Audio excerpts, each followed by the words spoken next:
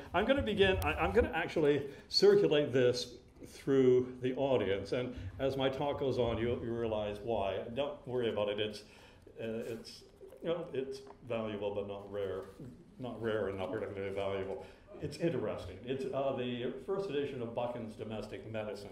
It's in a library binding, so it's easily handled. And it was published here in Edinburgh in 1769 and hugely outsold the Encyclopedia Britannica, which I will talk about. And it was edited and printed by William Smellie.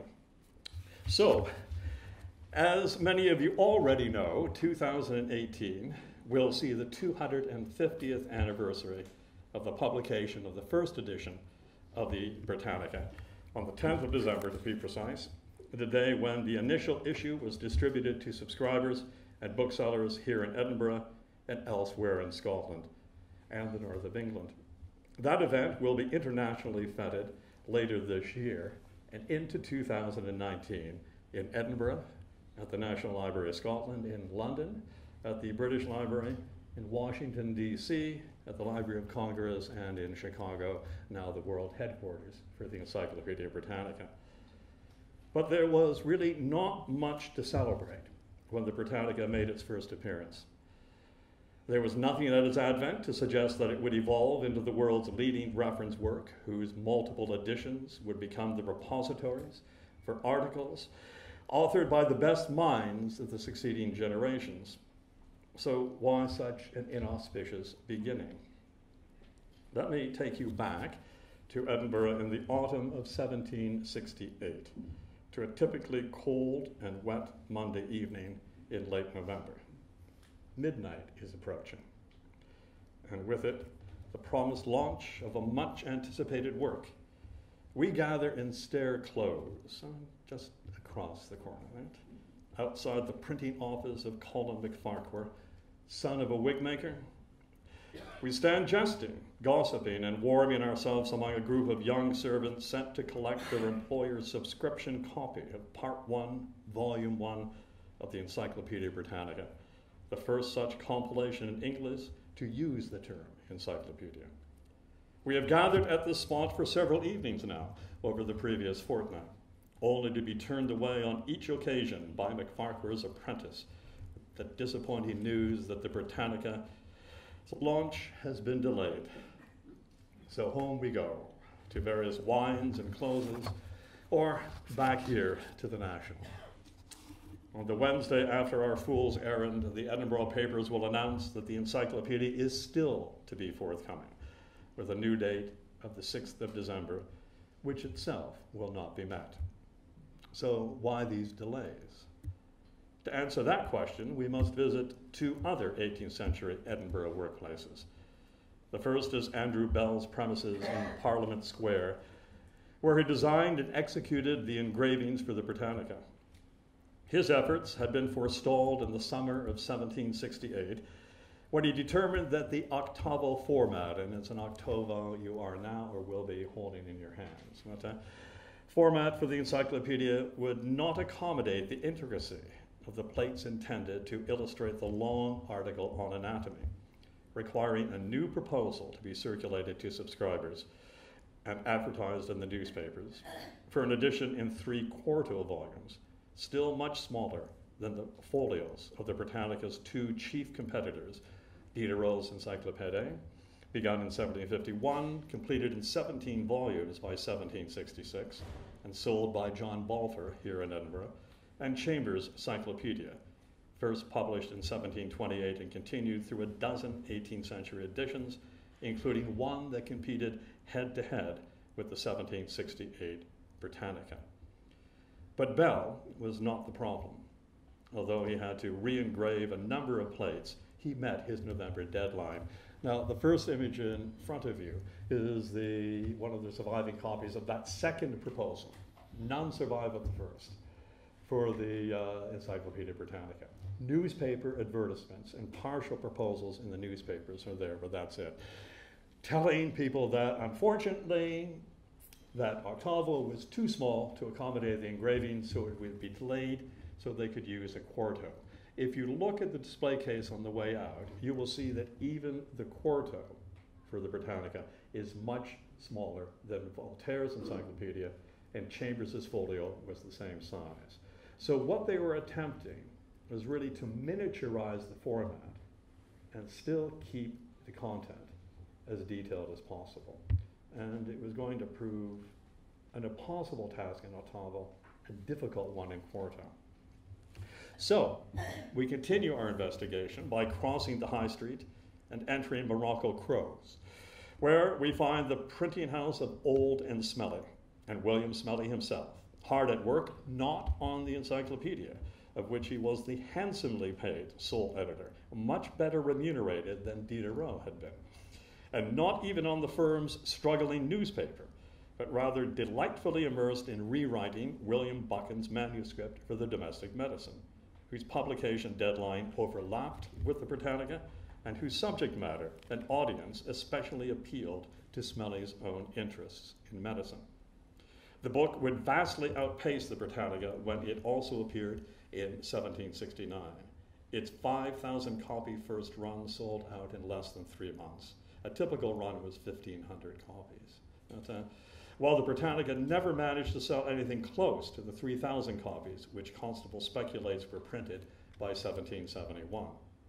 And because of its accessible, jargon-free prose, the result of Smellie's rewriting of Buchan's original manuscript, the Domestic Medicine became the first reliable public guide to personal health, and the most widely circulated medical book in English for over 100 years, with 14 editions as well as pirated reprints in America and Ireland. Smellie's obsession with comprehending and demystifying medical theory and practice, and his desire to increase the general reading public's understanding of their own bodies and the basics of healthy living, led to the medical articles in the encyclopedia being some of the longest and most controversial, with their accompanying engravings more detailed, precise, and abundant than for any other subject. As we shall shortly see, the detours and delays in executing and completing the Britannica may all be traced to Smellie's original concept for the encyclopedia and his stubborn character. And so we wait throughout the autumn of 1768 for that man in Morocco clothes to complete his obsessively long article on anatomy. In fact, the first 2 letters of the alphabet in that first edition of the Britannica would take up the whole of Volume 1 and more than 1/3 of the encyclopedia's total pages, with Smellie compelled to fit the rest of the alphabet and its articles and entries into the remaining 2 volumes. But, no, honestly, if I had a week, I couldn't go into enough detail about this man's inability to stay to a schedule, follow a design, make money and keep it, make friends and keep them. When MacFarquhar does at last distribute Part 1 of the Britannica to his subscribers and Edinburgh's booksellers on the 10th of December, while it must have been a relief, it was not a proud day for the publishers, nor a happy one for the purchasers.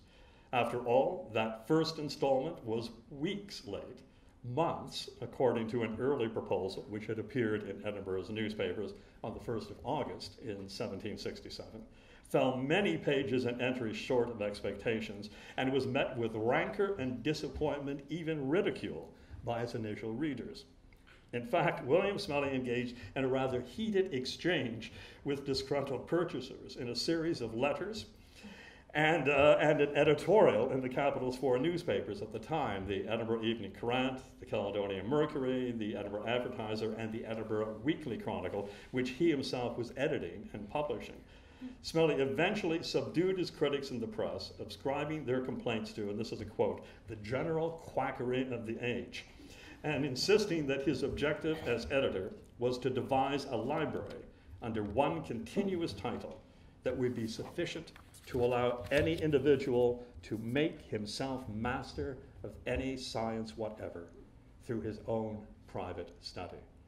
It was a genuinely egalitarian ambition that assumed the necessity, even the obligation, of democratizing access to knowledge, a principle that Smellie would champion during the contentious establishment of the Society of the Antiquaries of Scotland. It's relevant to our topic today to note that of the small group of invitees who actually joined Lord Buchan in forming the Scottish Antiquaries, fully a third were members of the book trade, including prominently William Creech, John Balfour, James Donaldson, and William Smellie. Still, the Britannica's publication schedule was vexed by irregularity for some 6 months. Advertisements for the encyclopedia promised new issues to follow sequentially every week, but this never happened, with any consistency at least until October 1769, by which time Smellie had completed his rewrite, edit, and the printing of that domestic medicine, which was published in September 1769, and had resigned, and he by that time had also resigned his partnership with William Auld, and with it from the onerous editorship and printing of their joint newspaper. So now he could concentrate on the encyclopedia. Still, that first Britannica, issued in 100 parts through 1771, which struggled, both financially and critically, eventually being sold to London publishers who would repackage it in 1771 and 1773 rather, and 1775. A failure? Yes and no. It is doubtful that the copyright holders of that first edition, the printer Colin MacFarquhar and the engraver Andrew Bell, made much of a profit beyond the £200 they paid Smellie to compile and edit their first Britannica.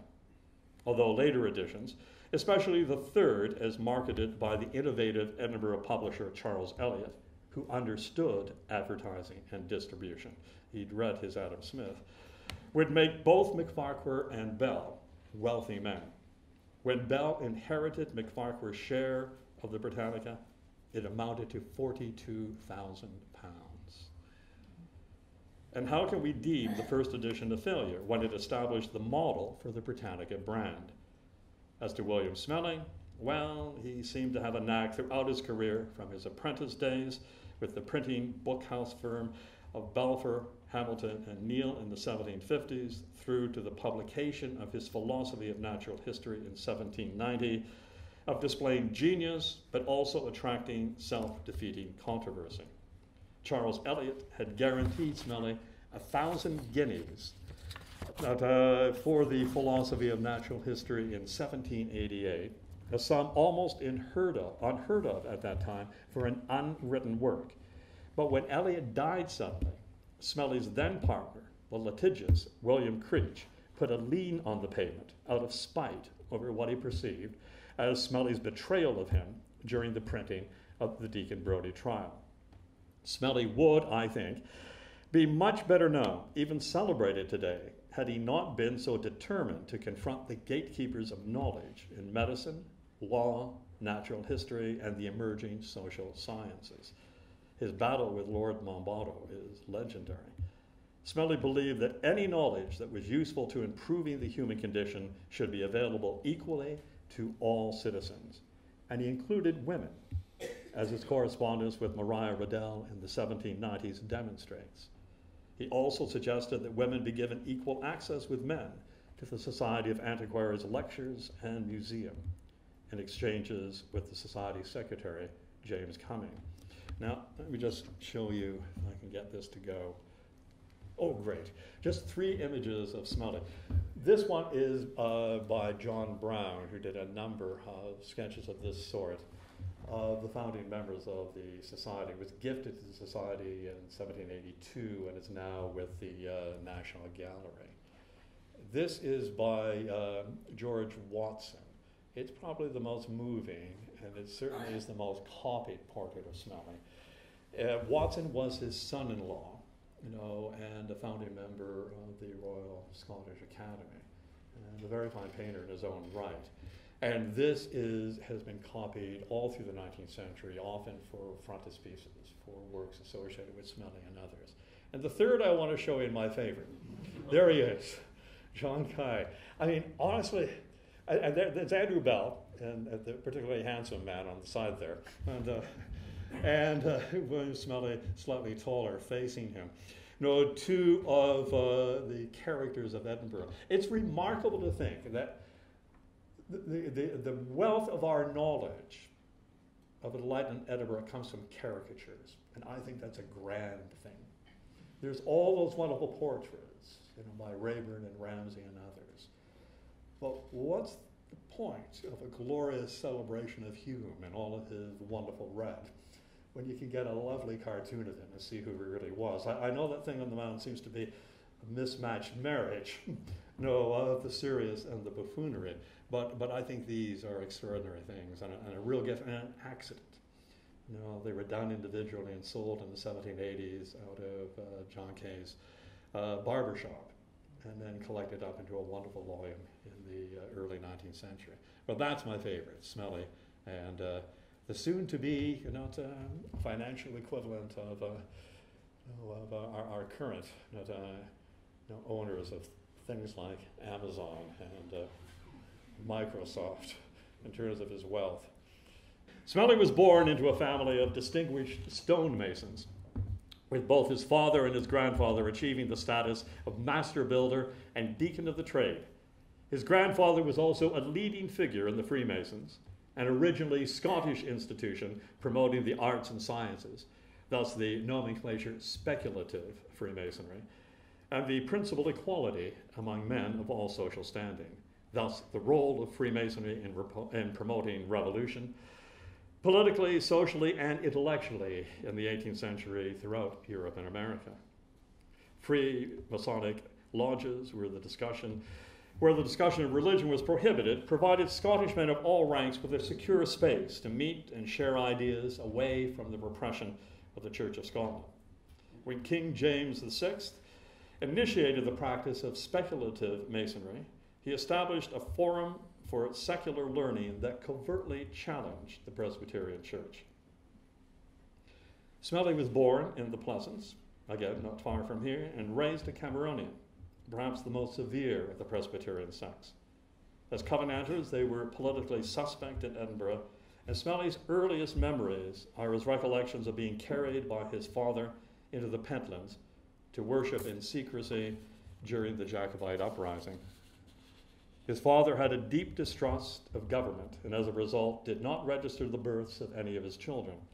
His beliefs, what we might call today a form of socialism, led him to decline the inheritance of extensive family holdings in the Pleasance, including a tenement, a loss of wealth that Smellie attempted to reclaim unsuccessfully in the 1780s. Smellie inherited his father's attitude toward authority and followed his grandfather into Freemasonry, embracing its commitment to the utility of learning to social improvement. But his father's distrust of the ruling classes and their political power encouraged in Smellie a disposition that would lead to his eventual downfall in an Edinburgh still dependent upon patronage. A curious fact about Smellie: he never ventured beyond Edinburgh any further than its surrounding villages. His commitment to the capital was such that he turned down lucrative opportunities to join book trade partners in London, including an invitation to become a full printing partner to William Strang, one of the 18th century's most successful publishers. His only overnight journey was to Dumfries in 1794 at the invitation of his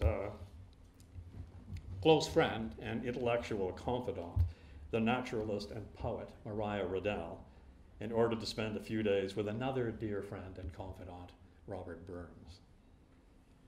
Among the founders of the Society of Antiquaries of Scotland, let's say diverse group to be polite, as opposed to James Boswell's less kind phrase, he referred to them as Lord Buchan's Congregation of Wiseacres. So maybe you want to take your hand down now if Jeffrey asks us again, unless you're proud to be a wiseacre, because after all, you're bald, short, and not particularly attractive. So yes, wiseacre, anything that distinguishes me. And Smellie's very public dust-up with Professor John Robeson embarrassed Buchan and the Society's aristocratic allies, almost cost the Antiquaries their royal charter. More of that later. This was an especially dramatic instance of Smellie's belief that scientific knowledge belonged to the public at large and should not be ring-fenced by professional or academic institutions. His Society of Antiquaries was dedicated to the benefit and enlightenment of all society. The medical articles in the First Britannica, and in particular William Buchan's Domestic Medicine, which we have heard, Smellie substantially rewrote and edited from the manuscript as well as printed, were both attacked by the medical faculty at Edinburgh for disseminating privileged information without proper regard to the medical authorities who insisted upon proprietorship over that knowledge. For Smellie, there could be no copyright on knowledge that would improve lives and cultivate sensibilities. When one considers the extent to which Smellie's career and his family's social and financial security depended upon the patronage of the Lords Kames, Hales, Monboddo, and Buchan, as well as the banker Forbes, Enlightenment Edinburgh was not egalitarian. His persistent, ethically motivated independence of mind must strike us as a remarkable trait. Among his many attainments, Smellie was Edinburgh's most respected printer, an award-winning botanist, and a natural historian whose seminal work influenced Darwin and became Harvard University's standard textbook on the subject for 50 years in the 19th century, in an edition first prepared by Dr. John Ware in 1822 for a course at Harvard which was affectionately nicknamed after Smellie. He was a legal commentator whose pamphlet arguing that juries had the right, indeed the responsibility, to ignore directives from the bench and decide issues of the law for themselves. And he was an editor of medical collections and journals, including the Thesaurus Medicus and Duncan's medical commentaries, and the printer of all the medical theses and legal dissertations for Edinburgh University for some 35 years, as well as a member of both the Royal and the Antiquary Societies of Edinburgh. But beyond all this, Smellie was also arguably Scotland's first true journalist, and that's my turning point today. A vocation for which his outsider status socially, his critical acumen, and intrinsic distrust of authority well suited him. Despite his prominent place in Edinburgh's 18th century intellectual community, he was a close associate of Henry Hume, John Dalrymple, William Robertson, Thomas Blacklock, Gilbert Stuart, James Hutton, and Joseph Black, as well as the author of biographies based upon his own intimate knowledge of Adam Smith, David Hume, and Dr. John Gregory. Smellie's only significant contributions to the high literature of the Scottish Enlightenment are his Philosophy of Natural History, completed late in his life with the second volume appearing posthumously, and the first volume translated into German, Russian, and Danish within a year of its publication, and his translation of Buffon's Natural History. Important works, but a modest canon, especially when compared to his considerable output of political pamphlets and prefaces, newspaper and magazine compilations and editorships, reviews and essays, all ephemeral efforts of the kind that would come to define journalism in a later period. Indeed, he was hired by Bell and Macfarquhar to edit the Britannica as much, if not more, for his experiences with serial publications, 2 newspapers, and what was at the time Scotland's only monthly magazine, as for its intellectual acumen. In the 17-year period between 1759 and 1776, Smellie took a leading part in the production of 4 Edinburgh newspapers and magazines, all of which were pioneering efforts in different and significant ways. The Edinburgh Chronicle, 1759 to 1760, the Scots Magazine, 1760 to 1765, the Edinburgh Weekly Chronicle, 1765 to 1769, and the Edinburgh Magazine and Review, 1773 to 1776. His only sabbatical from journalism occurred in 1770 to 1772, when he was engaged as a compiler and contributing editor to the Encyclopedia Britannica.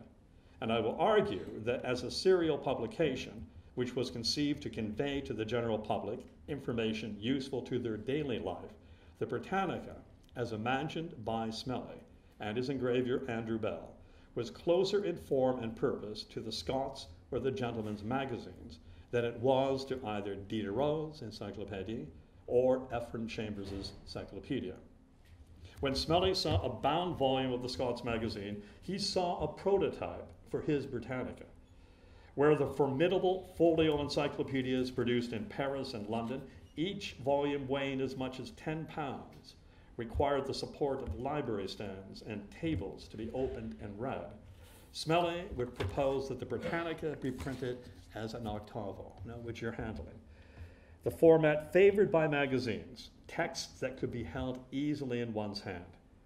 The Britannica thus was conceived to do what no other encyclopedia maker had ever done, to place useful knowledge in the hands of the public, quite literally, as you are now handling his edition of Buchan's Domestic Medicine. Smellie, Bell, and MacFarquhar no doubt also anticipated that such a design would make the Britannica more affordable. Bell had been the principal engraver for the Scots Magazine for several years before Smellie became the magazine's editor in 1760, and would be conscious of the additional, even prohibitive, expense of printing folio engravings. His joint efforts with Smellie in producing 12 issues of the Scots Magazine annually for 6 years provided a testing ground for exploring the challenges in publishing an encyclopedia, with the Scots Magazine itself, as we shall shortly see, eventually becoming one of 2 prototypes for the Britannica.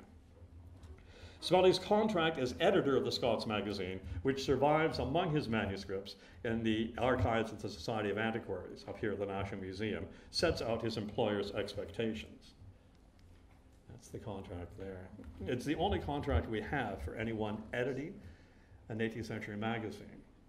So until the 19th century, we have no idea if there actually were editors, if the printers were doing it. I'll give you the little bits off of it. You unfortunately won't be able to read it off the screen, even if we zoom a bit.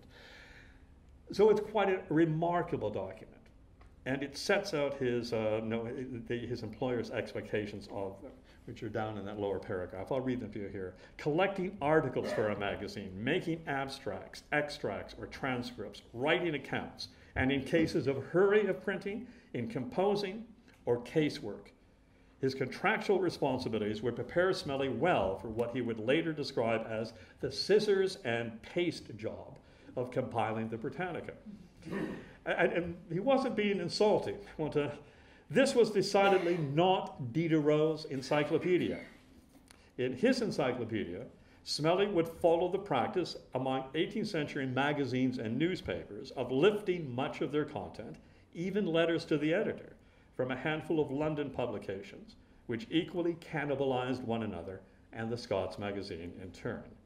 Such borrowings, without acknowledgement, were seldom considered theft of intellectual property because, after all, no one holds a copyright on the news. And the news quickly loses its print value from day to day and issue to issue. Today's newspaper is tomorrow's trash. Magazines have a longer life, and subscribers were expected to bind the magazine's issues annually into a comprehensive volume for future reference, replacing the originally ephemeral paper cover with respectively enduring leather. As an inducement, the publishers provided subscribers with title pages, additional engravings, indices, and a yearly appendix or supplementary volume, with the latter eventually becoming a recurring feature of the Britannica. Full runs of 18th century magazines are not uncommon today, unlike 18th century newspapers, because magazines were considered to be reference books, and as such, were an essential part of any serious library. As the Scots Magazine observed on the cover of its May 1754 number, here it is here. I mean, that side says advertising. That's what a blue wrapper would be. You get your magazine like that. That would be the cover. And it would have advertisements, sometimes bits of articles. At the end of your binder would tear all those off and bind them together in leather with a table of contents and an index. Sadly, it means that a lot of interesting information's been lost because last-minute stuff was stuck on those covers. It wasn't necessarily reprinted in the next issue. But still, here, the Scots Magazine in 1754, and if you just zoom in a bit on that top paragraph, we might see it, but I'll read it to you. It says on that wrapper, of magazines. Newspapers are usually thrown away, the Scots Magazine says, but magazines are kept in order to be bound, and their content thus endures. They were trying to get more advertisers anyway by saying, you know, people keep their magazine around all year. So you're getting 12 months out of your 3 shilling investment with us, or your threepence investment with us, as opposed to a newspaper. But it also implied the staying power of the magazine itself. Right?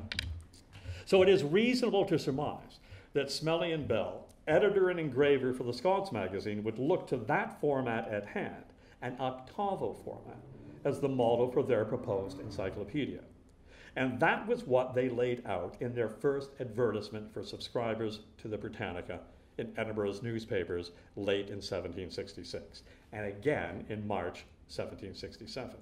The advert describes a proposed work titled A New and Complete Dictionary of the Arts and Sciences, to be illustrated above 300 copper plates exhibiting several thousand figures accurately engraved, printed in octavo and issued in parts. But Smellie and Bell had a second model in mind for their project, the title of which they borrowed for that proposal in these first advertisements, before eventually settling on Encyclopedia Britannica. Smellie had identified this second model, an English reference work, and it's out in the case there. It has its tree of knowledge folded out. And I'll talk about that in a moment. An octavo, published in 1754 at London by William Owen, and reissued by him in the same size in 1763. And in the Scots Magazine in 1762, Smellie printed Owens's 12-page 1754 preface just inside that blue cover, facing his own title page. He placed it. And what's more important, he included that folio-size printout of the Tree of Knowledge, which would have been extraordinarily expensive, and he commissioned Bell to re-engrave it, because at the foot of that it says, no, it has there in its Latin engraved by Andrew Bell. Remarkable investment for no apparent reason. Right?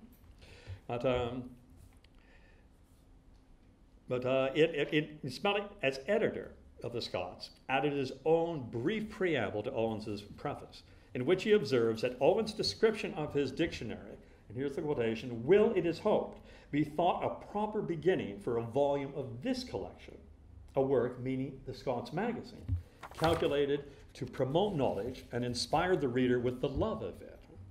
Smellie continues to justify his inclusion of Owen's preface by arguing that the survey falls properly with a material article of our plan in the Scots Magazine, that of giving an account of books. The first edition of the Britannica would itself be just a more exhaustive account of books, just excerpts cut and pasted together. Right? In 1762, Smellie relocates a much expanded books department from the back to the middle of the Scots Magazine, with significantly increasing the magazine's medical articles and reviews of medical books, eventually creating a section of the magazine dedicated to medicine. This, too, will carry over into the Britannica's commitment to medical articles. You see Smellie all the way through his editing of the Scots Magazine, experimenting with things that are going to define the Britannica. Smellie's improvements of the Scots Magazine and his experiences as editor did much to shape his ideas for the Britannica. Owens's complete dictionary started Smellie thinking about the Scots Magazine itself as a sort of encyclopedia, simply one without an alphabetical terminus. If a serious magazine could be encyclopedic in its intellectual ambitions, why couldn't an encyclopedia emulate the practices of a magazine in its production and distribution? After all, both had similar origins in that they were sold in parts, protected by paper wrappers, and only bound once those parts have been accumulated into prescribed volumes. Subscribers in both instances would be issued title pages and supporting matter, such as prefaces, tables of content, and indices, but only when they had purchased complete volumes. And single issues could be bought at any time.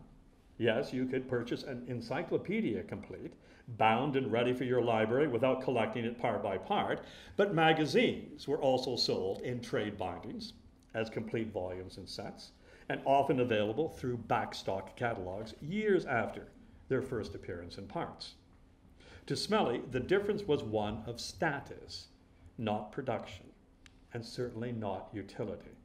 Owen's complete Dictionary of the Arts and Sciences no doubt confirmed Smellie in his decision to attempt to produce a genuinely encyclopedic work in octavo format, a format that was large enough to be comprehensive, but small enough to enable its easy distribution and to make its utility as a reference work more ready to hand, so to speak, than its elephantine French cousin.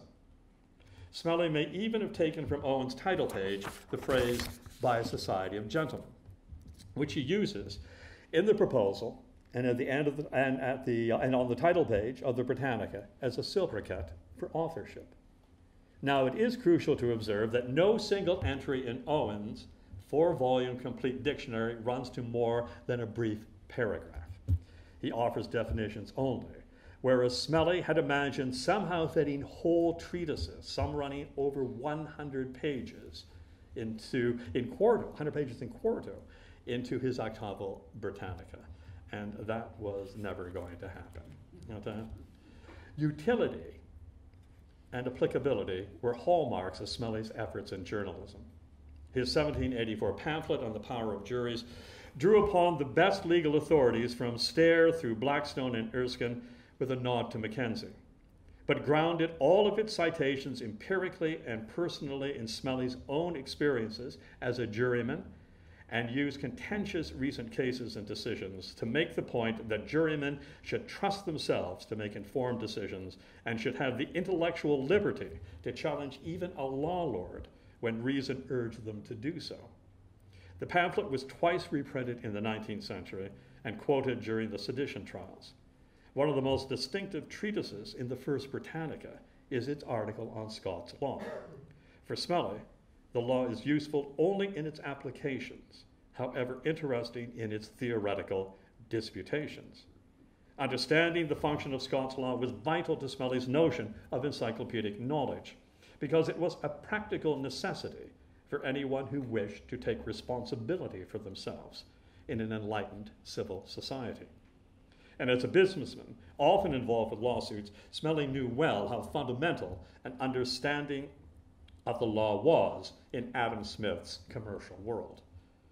His own newspaper advertisement for his pamphlet on the power of juries appeared under the proclamation, in italics, "Countrymen beware."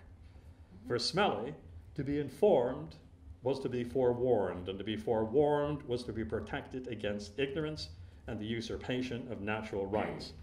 His engagement with encyclopedia making, like his commitment to journalism, was a political act of public education, enlightenment as liberation, and in highlighting Scots law with an emphasis on how it differed from the law of England. Smellie was reasserting the explicitly nationalist mandate of the Edinburgh Chronicle, the first newspaper with which he was associated, and that of the Scots Magazine, both of which gave pride of place to matters of Scottish identity and achievement in the arts and sciences, with the objective of raising pride among Scots and drawing the attention of English readers, especially in London, to Scotland's intellectual and literary attainments. Thus, while the title of the Britannica explicitly confirms its commitment to the values of the Union, not unlike James Thomson's poem, its content consistently addresses Scottish identity within the Union and Scotland's significant contributions to defining the notion of Britain. It was a clever double act. Smellie wrote 2 prefaces for the First Britannica, one for the Edinburgh and another for the later London editions. Those London editions, bearing imprints of Edward and Charles DLitt in 1773 and the Scot John Donaldson in 1775, were identical to the Edinburgh text. However similar, Smellie's prefaces were. I'm going to skip a bit here for time. But when the Britannica was completed in 3 volumes, he wrote a preface that opens by asserting this: utility ought to be the principal intention of every publication. It is a precept that Smellie took in part from Kames's Elements of Criticism, whose first edition he saw through the press, having commented critically on the manuscript. And it would be Smellie's primary concern as a book reviewer for the Edinburgh Magazine and Review. And to this day, it remains the proud motto of the Encyclopedia Britannica. Utility ought to be the principal intention of every publication. Smellie further observes in his preface that the publishers of the First Britannica venture to affirm that any man of ordinary parts may, if he chooses, learn the principles of agriculture, of astronomy, of botany, of chemistry, etc., etc., etc., he writes, from the Encyclopedia Britannica. This is a bold assertion, and one that challenges the institutional authority of the universities and their professors. This deeply held belief stayed with Smellie throughout his life and was the motivation behind his insistence upon establishing a program of public lectures as part of the mandate for the National Society of Antiquaries of Scotland. He had secured Lord Buchan's reluctant support for such a venture and began to plan in 1781 for a series of lectures on natural history that he would deliver as part of the Society's annual program. Now, the university immediately resisted. And the principal, Robertson, wrote to Buchan saying he would do everything in his power to stop the charter if this went ahead. So Buchan, who had originally backed Smellie, wrote him a letter. And here's Buchan. Oh, I've got one of these. This is down here. Honestly, even if you had it in front of you, you'd need a magnifying glass to pull it apart. He had compelled Smellie to draft an apology and note of reconciliation to Professor Robinson. He then writes here to him, Buchan, to Smellie, and says, very good, this is nicely done, I've made a few corrections. Now, please write out a fair copy and sign it and send it to me, and I will keep it on record, he says, as a testimony to your candor. And thus, the Society got its charter. Buchan was really, what will we say? There's two D words. They both fit. Dilettante and duplicitous. You just could not trust the man, and he just hung Smellie out to dry. Now, if it left to Smellie, we wouldn't have been putting our hands up today because there would have been no bloody charter, that's for sure. But it was that matter, and he insisted he wanted to give public lectures, allowing women access on the principles of natural history that would eventually become his book, in opposition to those given at the university, to take it right outside the walls. I'm going to just skip a little bit of the discussion of his second preface. The question appears if it comes up, I'll move to it. And just sum up by going back to that title that may have induced you to come and you're wondering where it went about Wikipedia. Right? William Smellie lived during the first information revolution. And as a printer, he was the IT specialist of his day. As a writer, he helped to evolve two of the principal information highways of the Enlightenment, journalism and the encyclopedia. We are living in the second information revolution, and as printing presses have given way to word processors, we should not be surprised to have witnessed the demise of the two forms of print media that Smellie pioneered. Newspapers and encyclopedias were unique products of print and the Enlightenment. Shakespeare never handled either. They were the preeminent data machines of their day, spreading the news, informing, educating, and inspiring literacy. Thomas Carlyle's father famously learned to read so that he could follow the Napoleonic campaigns in the newspapers. Fake news and alternative facts were always the bane of these two genres. But Smellie was one of those early technicians who strove to establish integrity in journalism and reliability in encyclopedias. Just as news is ever-changing, so facts constantly evolve. The news ages, and encyclopedias become obsolete. What Bell, MacFarquhar, and Smellie recognized was the built-in obsolescence of the genre. And along with Charles Eliot, later in the century, they began the Britannica's inspired practice of regular renewal. Not just reprinting, but actually re-examining and recommissioning everything in the successive volumes. There was profit in this, obviously, but no free press without free markets. Renew the product, refresh the market. Apple has mastered the first generation, what the first generation of the Britannica intuited. Adam Smith must be smiling.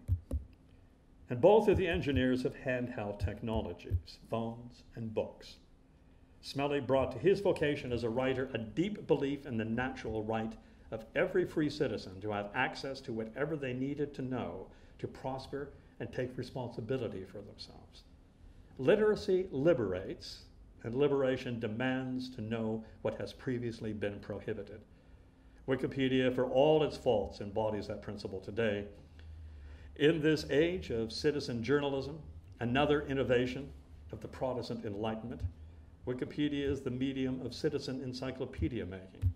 Anonymous and still at times unreliable, Wikipedia in its current infancy is not unlike that first Britannica, criticized for its misinformation and written by that faceless society of gentlemen. Access to the news is essential to transparency in government, and access to knowledge is essential to self-improvement. The liberty to learn is a natural right, the essence of democracy.